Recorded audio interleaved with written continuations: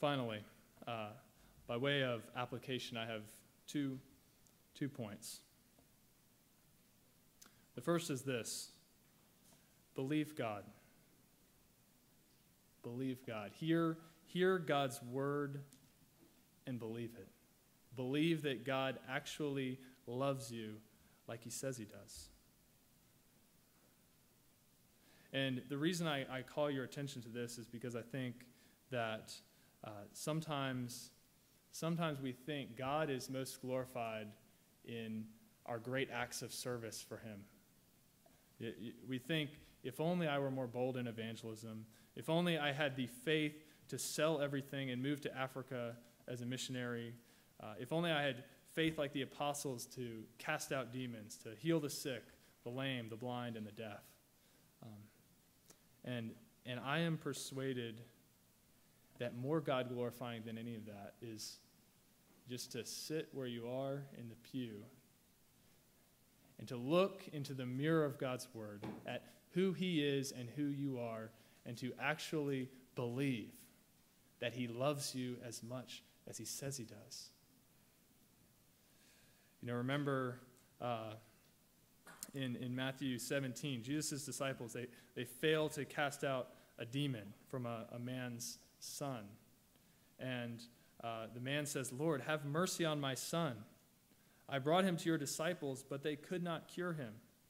Then Jesus answered and said, "O faithless and perverse generation, how long shall I be with you? How long shall I bear with you?" He's just discouraged by the lack of faith of the disciples. Then the disciples said, "Why could we not cast it out?" So Jesus said to them, "Because of your unbelief. For assuredly I say to you, if you have faith as a mustard seed, you will say to this mountain, 'Move from here to there,' and it will move, and nothing will be impossible for you." So Jesus says it takes faith like a mustard seed to do great acts of service for God. But remember the Canaanite woman who had a demon-possessed daughter, a Gentile woman, that she came to Jesus imploring him, "Heal my daughter." And at first, Jesus didn't answer her. And then he says to her, eventually, "I came not except for the lost sheep of the house of Israel." But she continued to ask. And then Jesus said, "It is not good to take the children's bread and give it to the little dogs." And in the midst of all of that, of being told, "I didn't come for you," she knew it. She said, "Yes, Lord. I know that I do not deserve it. I know who I am." But she said, "But even little dogs eat the crumbs that fall from the master's table." In other words, yes, I know I don't deserve it, but I believe that your grace is so great, so abundant, that surely it will abound even to me. And Jesus looked at her and said, "O woman, great is your faith." And her daughter was healed from that very hour. Just dwell on that. Great faith is not doing great things for God. It is believing that he really is great enough to love us in spite of us as we are.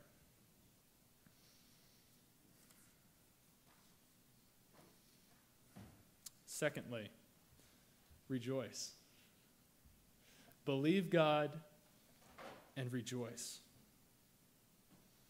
Verse 11, Paul says, "And not only that, but we also rejoice in God through our Lord Jesus Christ, through whom we have now received the reconciliation." In other words, Paul says, we rejoice in God for who he is, because God has shown himself through the Lord Jesus Christ, the visible image of the invisible God. He has revealed who God is to us, that God is love. And his grace has abounded to us, And in Christ, we who have sinned against him and deserve nothing but condemnation can have everlasting life. How could we respond in any way other than rejoicing? How could we not rejoice? And is your life marked by joy? Are you a joyful person? Do you have a joy that surpasses and goes beyond whatever your present circumstances are? Or do you allow petty circumstances to take away your joy? Do you get frustrated with people over little things? Do you become depressed just because you can't have what you want, or your life is uncomfortable, or you didn't perform well enough for your job? Do you allow just everyday life to take your joy? Or do you remind yourself of the gospel, that God, who created everything, that he loves you, that he sent his son to die for you, and that one day you will be with him for eternal glory? Do you remind yourself of that and take heart and just rejoice? God is glorified in our rejoicing. And I just want to clarify, I don't mean by that we should have some kind of flippant happiness, that it is never right to grieve or sorrow. Paul talks about right there before this passage, and not only that, but we also rejoice in tribulations. And when your child dies, your spouse passes away, when you fall into a great sin, there are times in life that it is right to have grief and it is right to have sorrow. But in the midst of it, remember the gospel. As Paul said in 1 Thessalonians chapter 4, we are to grieve, but not as those who have no hope. Rejoice in the midst of tribulation because you remember the gospel, that God loves you. That tribulation is not a sign that he has forsaken you, but it is an opportunity to draw closer to him and to glorify him through your faith in that which is to come.